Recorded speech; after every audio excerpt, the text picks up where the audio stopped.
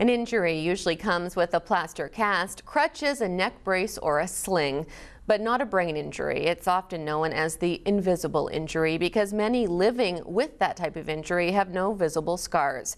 This is Brain Injury Awareness Month, and V. Cooper has more in tonight's Vital People. It looks like every other weekly running group, meeting downtown midday to get some exercise. But these runners all have a brain injury. Everyone and their injury is very specific and unique. You can't just group everyone together. You kind of have to get to know them individually.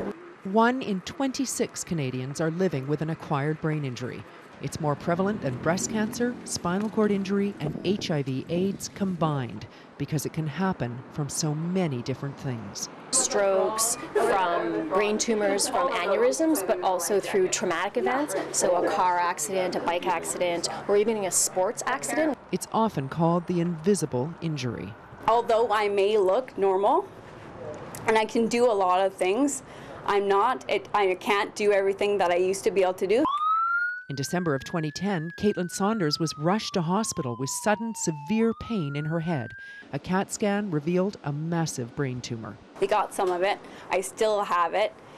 And every 6 months I have to go for an MRI and monitor it. The life-saving surgery left Caitlin with an acquired brain injury. She doesn't drive, she can't drive, but if you look at her, she doesn't look like anything's wrong with her. She can have a coherent conversation, but there has been major effects. The Victoria Brain Injury Society offers a card to each of their clients. So they can show that to, say, a bus driver or somebody else if they are acting in a way that seems unusual.